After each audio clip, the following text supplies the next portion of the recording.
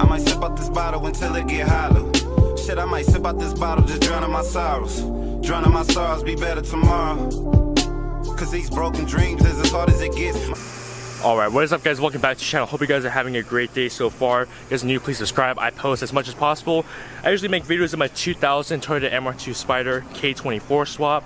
But I recently picked up this 2004 Acura TSX that I recently introduced to the channel. And I want to do a quick build walkthrough of what I have so far and my future plans with it, of course.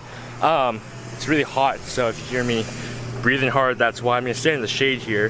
2004 Acura TSX. They made this car 2004, 2008 in the US.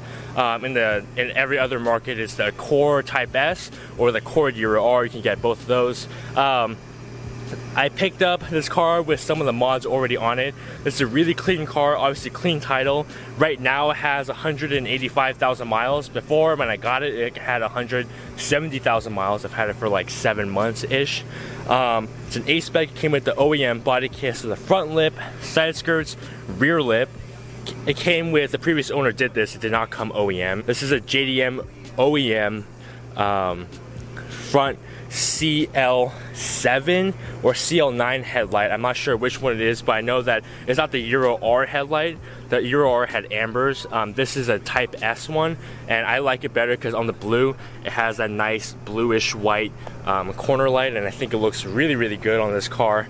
I rolled the fenders, got that done. I have the taillights, which I got on eBay, which I we'll put a link in the description below, as well as that CarPlay head unit, which I'll have a video coming out so in a couple days of the review of that, because I had someone named, I think Ben, that wanted to see a review of that. The wheel setup I have right now is 17 by 8.5 plus 35 Koenig hypergrams with a 235/40/17 Falcon tire on there. I have it already lowered on TN coilovers, TN advanced coilovers. They came with the car, I just lowered it more. You will need to roll the rear fenders and the front if you want to run the setup, unless you have aftermarket control armors and you want to run a little bit of camber. But if you just straight lower it out of the box, you do need to roll the fenders, because double wishbone, so the camber doesn't really adjust when you lower it. Luckily, well, I guess luckily and unluckily, double wishbone handles well, but for stance people, it's not the best thing, obviously.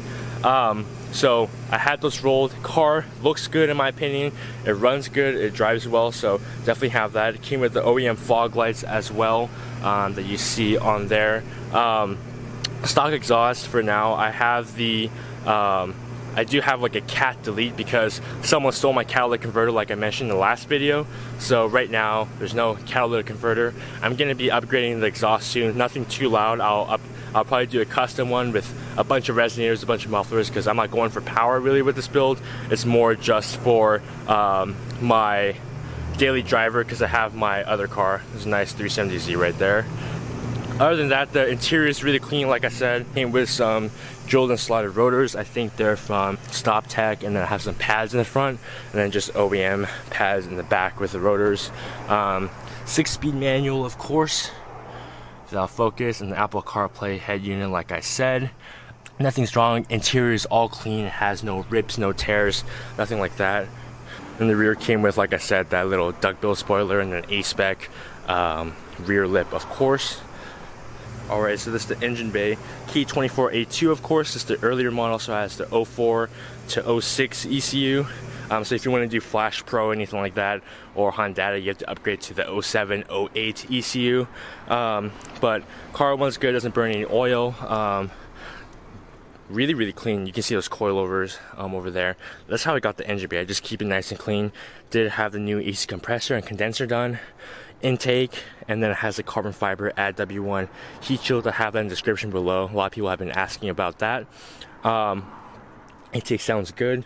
Other than that, I believe the engine stock, I'm not sure if the previous owner maybe did Type S oil pump or whatever internally, but I'm pretty sure it's just all stock. It seems stock. It has the stock ECU and everything like that, so it shouldn't be an issue. In the future, I am going to be modding some things. I did get a little valve cover. I want to make this look nice, and because it's blue, I know it's not the actual blue of like a spoon, yellow and blue color theme, but Definitely have seen blue cars with like yellow BBKs, which I'll probably get in the future, as well as their valve covers. So Charlie on the forums, he does really good powder coating on valve covers, so probably gonna be doing a spoon yellow gloss powder coated valve cover. It's going to be a Honda one, and then I'm going to have a carbon fiber spark plug cover, and then I'm going to have oil cap and dipstick, so it'll look good on here with the blue and the yellow. And then in the future I'll maybe, I don't know, who knows, I'll checking out a supercharged TSX this weekend, so I'll see how that is. But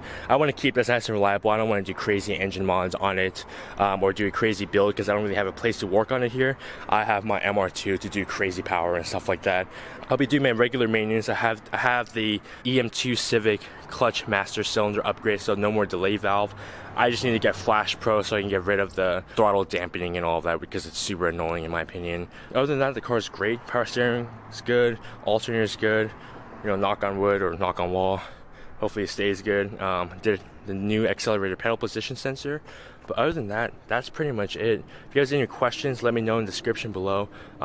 This is one of the cleanest T6 I found at the time, and I only picked it up for around, I think around 5K, maybe a little bit less. So for the clean title, how clean it is with all the mods and everything like that, was really clean. And I got it from like one of those buy it now, you know, buy it now little dealerships or whatever, those little lots. So I got it from there. But other than that, the car's clean, has some window tint and stuff like that. I'll probably boost it up because I need to, and Cali is too hot. So if you guys have any questions, let me know.